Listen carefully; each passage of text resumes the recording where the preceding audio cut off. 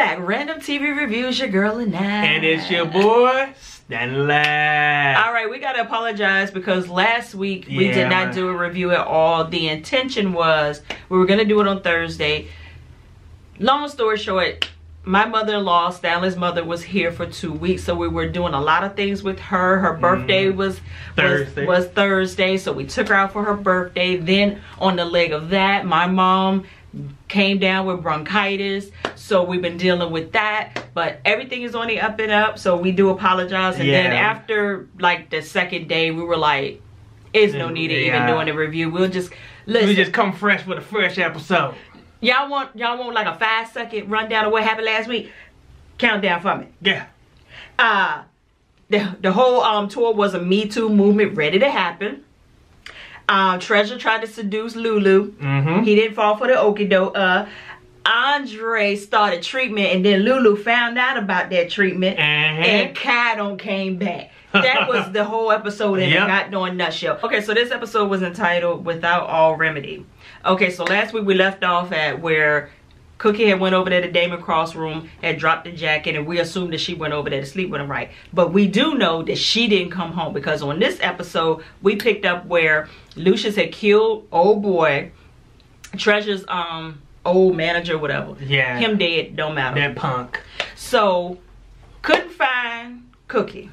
And Cookie ended up being over there with her sister Carol, and Lucius called Carol's phone. And Carol was like, this is not a good time, da-da-da. He went on to let him know, like, listen, something's up with Andre. We need to bring the family together. So the entire family just came on over there to the compound. And basically it all was laid out on the table of what the diagnosis is, what the treatment plan is, da-da-da-da.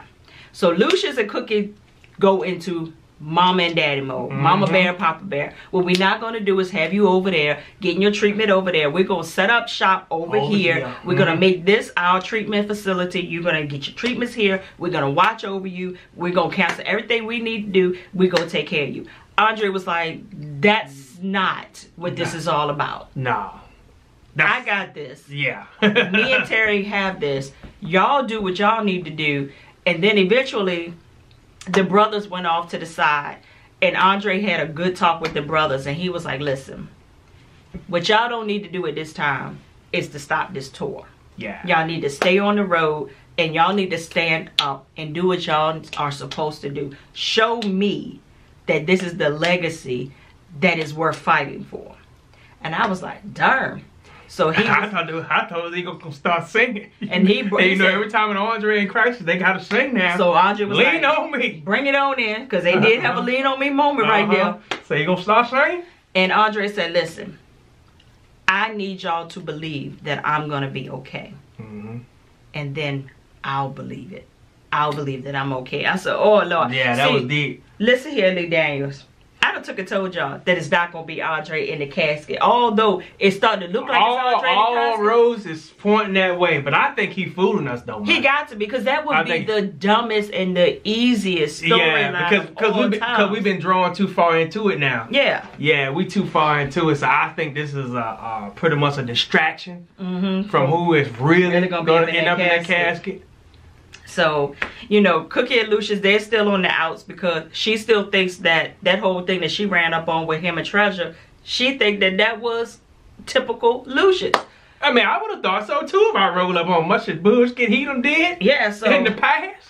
So Lucius was like, listen, we need to come together and we need to squash all of this, and we need to take care of our... And she said, you know what, my focus right now is to take care of our firstborn. Oh, I'm sorry. It's not your, it's not your firstborn. I said, God, yo, this is the first season that Lulu really hasn't been guilty of a whole lot of skit, but he is so reaping what he has sowed over the years. Say them colors done changed him, man. He been crying every episode. Ever since them colors, man. Ever since he been crying. Maybe some other people out here in this world need to see some colors. Including me. Maybe your president need to see them colors. I don't have a president. I knew you was gonna say that. That seat has been vacant for a while. Said, don't put him on me. You want to see me click off? Just say something. Say it. Say it. God darn it. So over there, they're having rehearsal for the Trust tour.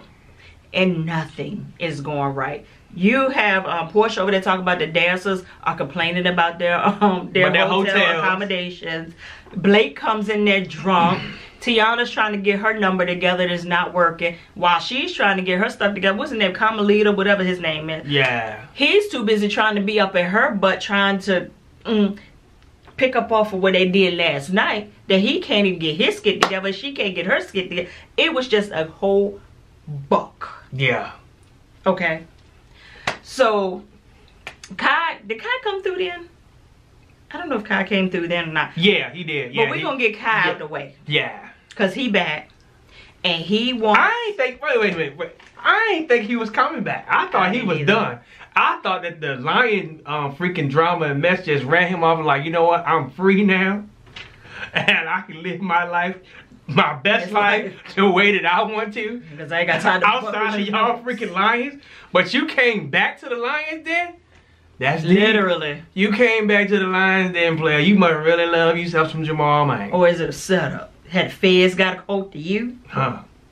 We ain't seen no cameras yet, so we ain't gonna put that on him yet. He is a reporter, so he know how to do it without... He got that recorder in his freaking pocket, man. So he basically tells Jamal, and I'm skipping ahead a little bit, because Jamal is like, okay, it feels good that you're back. Okay, whoop-de-woo. But at the end of the day, I'm a lion first. And you have to understand that that's where the conflict of our relationship comes into play. You don't like what a lion does. And at this moment right now, I am about the lion family business. And I don't think you fit in this equation anywhere. And Kai was like, listen, this is a part of your life right now where you need somebody that's going to be level-headed and to keep you under control where you feel like you're going out of control. Basically told him, take this goddamn ring, put it back on your finger, shut the buck up, and be in my bed later. And he liked that. He's like, okay, okay, put it back on. He was like, thank you, Daddy. I was like, okay, is that what it took for somebody to tell you no? No, that works for some people. So, Lulu wants to drop Treasure. Now that Chico came on to him and it was very inappropriate, he was like, listen, she gotta go. Giselle was like, no. She the hottest thing going right now. She is so an asset to our team right now. You're not gonna be able to let her go. Now, if it hadn't hit the blogs and all that good stuff, then act like it never happened. Lucia said, no. Well, basically, you don't know what she tried to do. Yeah. So what we gonna have to do, for the sake of me and my relationship, we need to let her go. We need to let her go. Let another label have her. And he said, if she that hot, let them fight. So Miss Cookie isn't satisfied, and I don't even know if it was a thing of being satisfied with the treatment plan that Andre and what's his girl name? Tracy. What's her name? Tracy. Tracy. Is it Tracy? For some reason, I don't see. Terry. Terry, one of the T's. Yeah. She's not really satisfied, and I think she's not fully satisfied with the treatment plan because she had no say in it. Yeah. So now she's still trying to be a mama. And I can get it. Yeah, I get it. She flies in this doctor, and the doctor wants to, reevaluate Andre's case and want to see this, that, and the third. And Andre and Terry was like, we have this. We've done the research. Terry's a nurse. The plan that we have in place is working for me right now. Basically, if I need your help, I'd ask for it. Well, eventually, Cookie didn't let up. And Miss Terry had a friggin' enough. And she went toe-to-toe with Miss Cookie. She was like, listen, what you're not going to do is sit here and act like I don't know what I'm talking about. And then what you're not going to do is not act like I'm not the lady in his life right now. Because first and foremost, he came to me and with told the diagnosis, me about the diagnosis. And I fed him through a straw when he was too weak to feed himself. So what we're not going to do is act like anything that I've done is... And she said, and what you're not going to do is forget that I am his mother. And I said, here we go, mama and them boys. Mamas again. and them boys, buddy. Yeah, I don't care if they've been married for 25 years. If mama wants to come over with a can of chicken noodle soup, you better let her do. You better let her in, or she gonna burn out the whole goddamn house. The whole house with her son in it. And then threaten the fucking firefighter that you better get my son out that fire before he burn up. That's what she'll do. A whole mess. So Miss Treasure came by the house to see Cookie, and I said, you got a little bit of brave. You was brave. But I can appreciate it, though. I can appreciate what she did. I can appreciate her coming by there to make it right, man. And she confessed to Cookie. She told Cookie, she said, listen, all my life I had to fight. I had to fight my daddy, I had to fight my uncle. She said, listen, these old record labels and these managers, they have taught me and groomed me that in order to get the attention of the high guys in great positions, I got to do a little something extra to make them hear me. And I come to find out that Lucius was different. And I apologize, Cookie. He had nothing to do with it. And Cookie was like, huh? Hold on, wait a minute. Right. He what? He what? So she was like, you know what? Treasure, we're not gonna drop you off the label. You have a whole lot of growing to do, and I'm gonna get you a nice old counselor. I'm gonna get Ayala in here, some help, and she's gonna get you to cry, and she's gonna give you some beads, and she's gonna give you a room that you can bat some skid around in, and we're gonna get you a healing. But she's not gonna fight you for your healing, and we're gonna work with you because you young, beloved. Yes, you young, dumb, and full of and it's gonna be okay. So now Cookie is thinking like, oh, skit, I fucked up. And Carol already told her, said, listen, Cookie, the kind of man that Lucius is, he can't handle that kind of information. So especially come from Damon Cross. Say, you better not tell nobody but God. Yeah. So she kind of in a pickle because it's gonna be on her conscience forever. Yeah. But at the same time, for all the stuff that Lucius done did to her, he ought to forgive her. But you know how you know how the bros are, man. Man can't do it. Yeah. But so Lucius is not handling Andre's diagnosis well at all. And mostly because of past guilt. That's what I say. Yeah. Because Andre had gotten, what did he, kind of like the whooping cough. Yeah, a little bad cough where you can't stop. When he was little, and they didn't have any medicine or means to take him to the doctor. So they had called around to clinics and whatnot, and a nurse had told Lucius, said, take the baby outside so that he can get the nice cold air in his lungs, and it will flush out the bacteria and do all that stuff. That's why the old people used to say, go on outside and get you some fresh air. So he convinced Cookie to go ahead and take Andre outside and see if that would make him better, because at this point the boy was coughing like every half a second. Yeah, he wouldn't stop. And your poor little chest can't keep up with that. It just can't. And Andre had looked at Lucius, and Lucius was like, in that moment, it was almost like my son knew that I knew he needed to get better. And he was telling the story to Andre, and he told Andre, he said, nothing's changed. I need you to know that your father needs you to get better. And Andre was like, but I don't want to be a burden on nobody. He was like, what you talking about? Yeah. See, now we talking about Dwight. We're in Dwight because the old Lucius did make Andre feel like he was a burden. He was a burden. Exactly. He was the one with mental illness. He was the one that people were embarrassed, you know, to have around in the functions because you just didn't know what he was gonna click. He just only needed Andre to do the books at Empire and shut keep up. A low profile. Don't say nothing in public. Yeah. Be cool. Yeah, until we get to the house. but why we gotta always be in crisis to treat each other right? Why can't we just innately I'm using innately. Hey, I knew what you meant. It's too late for the real words. Why can't we just treat each other right just because it's the right freaking thing to do, man? And because I love you as my brother or sister. Especially within family, man. You take all this right here for them to show some love and respect to Andre. That's the truth, though. Yeah, it took all this right here. So maybe that's what needed to happen, I guess. I don't know. So over there at they're on over there at the Truth Trust tour. They rehearsing again, and still They can't get their skit together. The guys are over there fussing about ham on riders. Yeah. I mean, it's just a lot. You got Portia over there. She stole the bow from Aretha Franklin's hat that she had on when we had a real president. It was just a lot going on.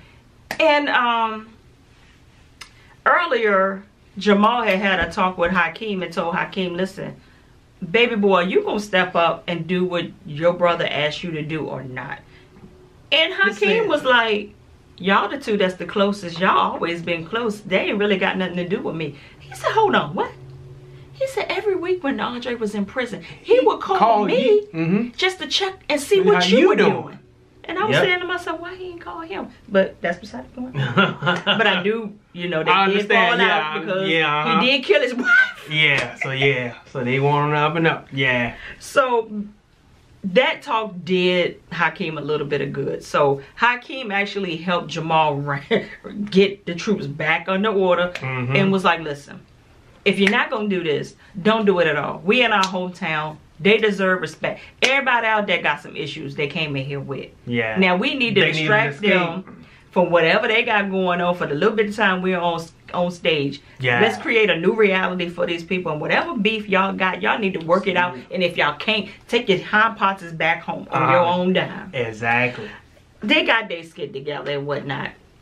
And Nick said, you know, they're giving Andre a respectable tribute doing the performance and whatnot, and they did lean on me. And I said, okay, they had all the pictures and whatnot. The first thing that went to my mind was, everybody don't know what's going on with Andre, so y'all just don't put it out there on Front Street. Got everybody wondering what the heck is going on. But they play them clips that they be playing at the funerals, though. That's why I said it.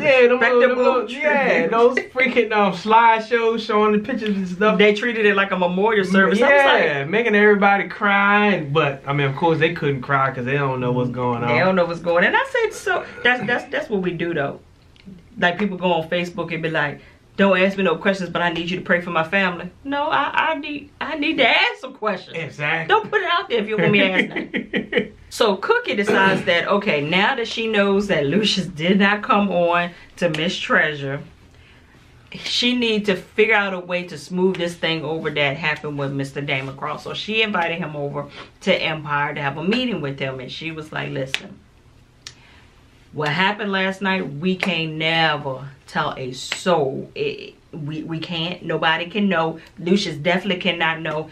And he was like, of course I ain't gonna tell nobody else about us. And then come to find out, she almost was getting ready to give him the cookie. And she couldn't do it. She couldn't go through with it. And she basically ran up out of there. But still, because she even considered doing it, it's still cheating. It's still cheating in Lucius' eyesight. It's when he hear about it, because you know he gonna hear about it. Because Damon's gonna make sure that he hears about it. So then she talks about the fact that right now she has too much going on. Her son has been diagnosed with stage 4 cancer, blah, blah, blah, blah, blah. And she was like, I believe a whole lot of this is my karma, is my fault. And Damacross said, you ain't big enough for that. So you ain't that important? You're not that important. And she was like, say what? He was like, what I mean to say is, I feel how you feel because I've been there. I had that same feeling when my daughter was diagnosed with cancer. And what I need you to know is, you're not big enough to bring on nothing like that. Nah. No matter how good you are and how bad you are, that's not karma. You can't bring that into your life like that. Exactly. So don't think that for a minute any of this is your fault. So that kind of made her feel a little better and whatnot. But I'm like, just because you told him that your son has cancer don't mean that that you off the hook. That you off the hook. Don't put your guards down now. No, at all. So Cookie and Lucius ended up kind of making up after that. And she kind of smoothed things over in a way that made me think that she was going to confess about it, because she got into bed with him. And she was, well, let me back up. Because before that, the doctor had came over. And, you know, they were sitting around with Andre. And the doctor was like, how do you feel, Andre? And he was basically giving this half a smart ass. My nails and all this. It's like, Andre, tell her how you feel for real. He said, I feel awful. He said, I just feel terrible. She said, that's good. Yeah, because that means it's working. It's working. I was like, and she said, your blood count, your tests are robust. And this means that you move on to round 2. And I'm like, something that one of our subscribers said in the comments last week, and it keeps ringing in my mind. Remember when Andre was in there with the machines and he was on his cell phone, and you know that those cell phones can make those machines give false readings. Yep. What if Andre's diagnosis is wrong and he's getting a false read? But of course now he is sick because the medicine is going to be making him sick. Exactly. So maybe with Cookie still being adamant about having his doctor kind of in the cut a little bit, what if this doctor finds out that he really doesn't have cancer and reevaluates and be like, something just don't seem right, let's go ahead and retest him? Yeah. And then as soon as he stopped taking the medicine, he bounced back? Because I think about it, yeah, he didn't start going down until he started doing the treatment. Well, that's most people anyway. Yeah. That's why most people do not do the treatments, because it was like, usually it's going to take him down. If they don't feel like they're strong enough to bounce back from it, they just won't do it. Because that medicine is a motherfucker. So Cookie made up with Lucius, and like I said, I thought she was going to confess because she stood up in the bed and she was like, Lucius, I have something to tell you. And he was like, what, baby? What you got to tell me? And she said, I love you. And he was like, well, I love you too, baby. I said, Lucius, all these hearts that you done broke, all these kitty cats that you done slid in and out of, you couldn't tell that she had something else she really wanted to tell you. That she created a whole big moment like that just to say, I love you? Oh no, she love you, but baby, she almost slid them panties to the side. Say, remember that hot pocket you had in the freezer? I kind of ate that. You know what I mean? It's way bigger than that. Yeah. Way bigger than that. So we're going to see what's going to happen on these upcoming episodes. We see that Kingsley is back, and now he's talking to the feds. I'm going to put this out here. And some people said in the comments too, I kind of think now, I think Kingsley is going to be the one that's going to be in the casket. And the reason why I'm going to say this because just when the episode went off, Lucius said maybe I need to go make it right with my firstborn so that Andre can get well. Which we know that's not, you know, realistic. That you don't do right by somebody else to get somebody else right. That's, but you know, that's that country mess. That's that old school stuff, you know, reap what you sow. The principle said, you reap what you sow, not somebody else. And it's whatsoever. Whatever you sow, that's what you reap.